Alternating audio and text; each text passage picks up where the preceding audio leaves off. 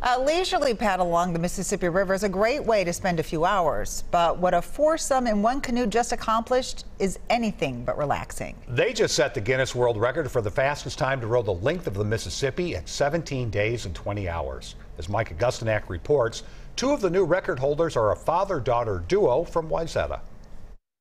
You know, when I was 22 and did this originally, it changed me. A love for the mighty Mississippi crosses generations in much the same way it crosses state lines, especially in the Milhone family.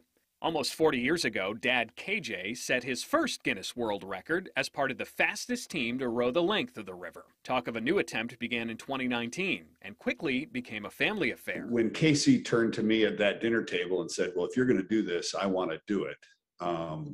I was on board immediately. For the Milhones and their teammates, recognized paddlers Bobby Johnson and Rod Price, the payoff comes not from a line in a book, but from the experience. To have a world record, you realize they're not worth anything. Why do you say that? There's enormous value to the skills and the knowledge and the persistence and the strengths and the everything that you learn in the pursuit of those things. Starting at Lake Itasca, the team paddled in 9-hour shifts around the clock for 17 days. You wake up from your 3 hours of sleep, and then you're pretty good for that 3 hours. You're like, you're the pinpoint person in the boat. You have the most energy. The next 3-hour shift, you're like, okay, I still have some energy. And then the 3 hours before you go to sleep, you're just like trying to just like tape your eyes open. Even knowing the trip ended successfully, the stories are still harrowing. It was a meteorological nightmare. The second night, then we had like